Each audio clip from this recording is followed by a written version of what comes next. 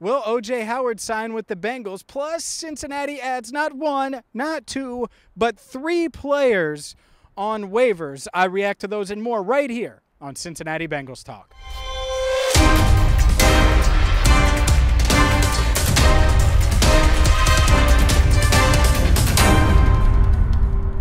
Hi again, everyone, and welcome in to CBT Cincinnati Bengals Talk. I'm James Rapien here at Paycor Stadium where, yeah, I'm seeing some Paycor signage. It's starting to look a little different around here, and it's going to look a little different on the Bengals roster as Cincinnati adding awarded three guys on waivers. Max Scharping, a guard, and we'll break down each one. Devin Asiasi, a tight end, and defensive tackle Jay Tufele. And look, all three guys were mid-round draft picks, either day 2 draft picks or early day 3 picks over the past couple of years. And first things first, my instant reaction is, well, that's great because that means this regime, this obviously front office, but this coaching staff, they all evaluated these guys. So they can go back to their notes and say, all right, well, in 2019, how did we view Max Scharping? And that was kind of an odd year because that was Zach's first year and all of that, but still, they can do that. Same thing goes for the past couple of years, whether it was Asiasi in 2020 or Tufele in 2021. I'm going to get that right. Tufele. I'm pretty sure I'm going to get it. Anyways, Jay Tufele. By the way, Zach Taylor just called him Jay. So I'm not the only one that's trying to knock down these new names. There's going to be some corresponding roster moves to these. Andrew Miller and I, we're going to do a live stream tonight, Wednesday night, 6:30. We'll discuss that. We'll discuss the practice squad. There'll be time for that. We're going to call it, a bourbon with Cincinnati Bengals Talk. We'll throw back a couple bourbons, and we'll chat with you live at 6:30 Eastern Time right here on Cincinnati Bengals Talk. But let's dive into these moves a little bit. First of which, Max Scharping. I love the addition of Max Scharping. You're talking about a guy, I think he just turned 26. He's got 33 starts under his belt. And by the way, I am going to get to O.J. Howard too, but 1 second.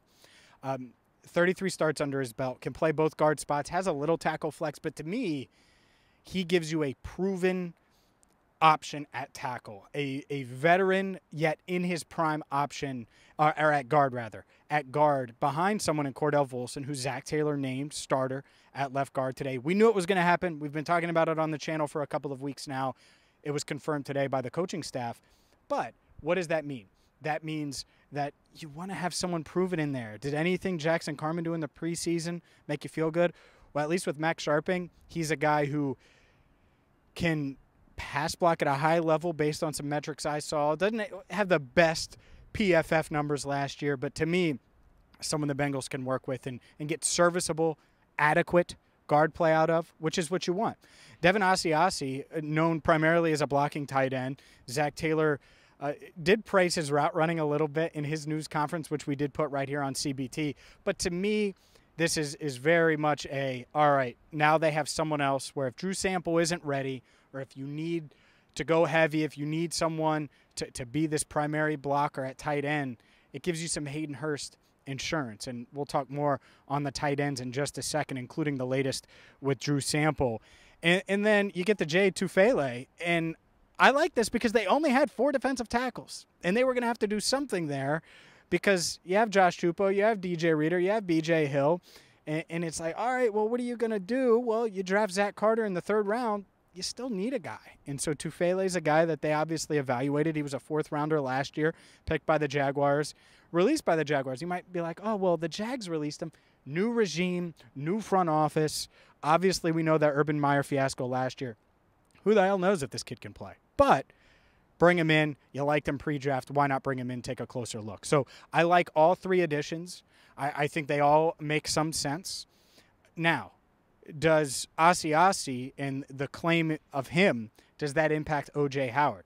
It sounds like, according to Ian Rappaport, that O.J. Howard's still in play, that it sounds like they're still going to try to get something done with him. Doesn't expect it to happen today. Could certainly happen on Thursday. So we'll keep you covered here when it comes to O.J. Howard. I did a video on him this morning when Rappaport reporting that it was imminent, that a signing was likely to happen. But that was before Devin Asiasi got claimed. So now I think the Bengals got to do some roster management here. And that's the part of it. The Bengals didn't know if they were going to get Asiasi. And I'm not sure they thought they were going to get any of these guys. And they get 3 despite being 31st on the waiver priority. And they were able to keep a lot of, and we'll reflect on all this tonight at 6:30, all of their main guys, practice squad guys that they were hoping to keep outside of Kendric Pryor. He was claimed last second. He was here in the building. In fact, Kendric Pryor was on the phone, I believe it was with his agent, opens the door to the locker room as I'm going in from the news conference room, and he's on the phone. The Jaguars had just claimed him. So congratulations to Kendric Pryor. I thought he would squeak by, and he almost did. Jaguars claimed him, and so now he's Jacksonville bound. Good for him. Played well. Kwame Lassiter did make it to the practice squad. But that's how wild these type of days are, these cut down days and then the waiver days and then what could happen next. And so I think the Bengals, they're just going to have to do some roster management. Part of the reason why O.J. Howard might not be signed until Thursday is because of that. You have to figure out where you're going to put certain guys, which guys are going to go on injured reserve, which guys are going to come back. And so there's a lot of juggling that has to happen this time of year. But overall, I think the Bengals roster is better right now than it was in the past. There will be some cuts coming down. Maybe by the time you see this video or around that time at 4 o'clock, I'll keep you up to date at allbengals.com. There's definitely going to be some roster moves and some roster juggling. So practice squad will get announced, all of those things. I'll post it all at allbengals.com, and then I'm going to have you covered here on Cincinnati Bengals Talk at 6:30. Look, Joe is doing his Bengals on the Brain show. Elise is doing the OT with Elise Jesse. Guess what? It's time for Andrew and I. Yeah, Fox is going to be there. Andrew and I to do a live show as well. Well, we'll do it tonight. We'll call it what? Bourbon with CBT. You could do Bengals bourbon and all that. We're not doing CBT. Cincinnati Bourbon Talk tonight, 6:30 Eastern time. So overall, I think the Bengals have gotten better. We'll elaborate more on that tonight at 6:30. And by the way, I got to give a shout out to my man Doug and Doug Burns and the Rivertown Inquiry team. If you haven't gotten to Rivertown Inquiry yet, you need to. I stopped in there today. I like to stop in every so often in person. If you're not in Cincinnati, go to rivertowninquiry.com. But they're located in Oakley and on Madison Road right there. Man, great shop, great gear, high-quality stuff, and we may have some CBT gear in the works, maybe a little polo action for our staff. So make sure you hit that subscribe button. Make sure you ring the bell, and we'll see you tonight at 6:30. For Andrew Fox Miller, I'm James Rapien, signing off for now right here on Cincinnati Bengals Talk.